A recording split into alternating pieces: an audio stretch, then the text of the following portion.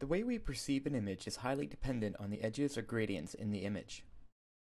In this paper, we explore an optimization framework for image and video manipulation that places constraints on both colors and gradients. Our optimization framework consists of 3 steps.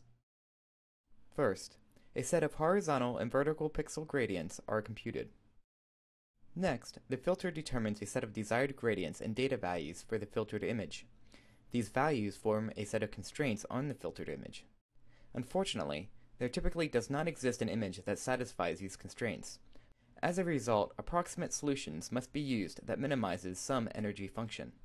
In our final step, we define an energy function for the constraints. A set of weights controls the influence of the constraints on the final image. After performing energy minimization, we find our result. Using this framework, there are a large number of filters that may be implemented. For instance, we can sharpen an image. Here are the horizontal gradients from the original image, the sharpening function that increases the gradient magnitudes, and the resulting gradients and filtered image. An improved sharpening filter may be applied using edge saliency. An NPR effect can be achieved by removing gradients with less saliency and increasing those with more. Finally, gradients at specific orientations may be increased to create a pseudo-relighting effect. Our filters may also be applied to videos.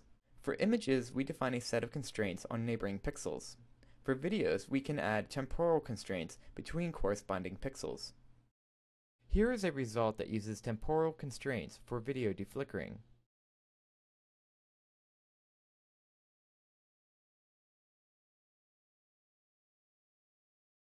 We now show a variety of results using our approach.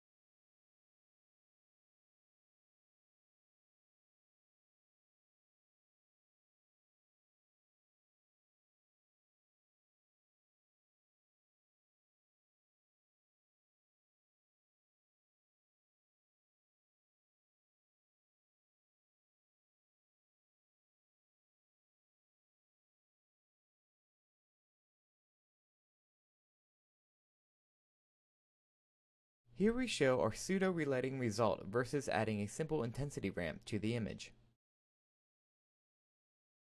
Pseudo-relighting may also be used to direct attention to or away from a vanishing point.